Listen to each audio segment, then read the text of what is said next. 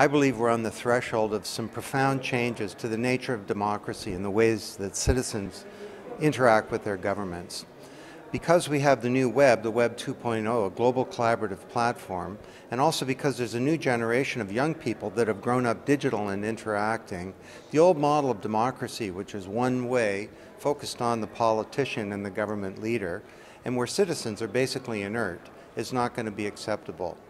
Couple in the victory of Obama. He was brought to power in large part by about 20 million young people who've grown up interacting, collaborating, and composing their own content.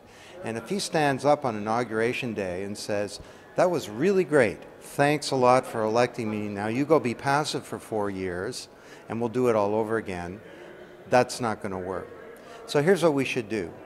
We should engage in about a dozen new approaches to bring citizens into the body politic. I'll give you one example, the digital brainstorm. President Obama, in his first term, in his first quarter in office, should hold a discussion in America involving all Americans over a 3-day period. The topic could be something like improving the economy or restoring America's status in the world, or eliminating global warming, or solving the energy problem. And we now have technology that enables tens of millions of people to have a real conversation. The purpose here is not direct democracy.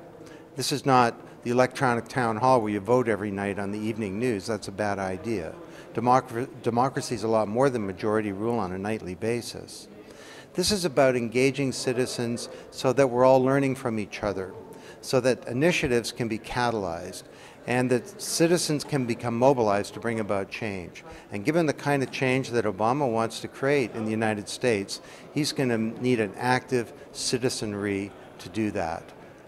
What a wonderful time to make some big changes in the way that we govern ourselves.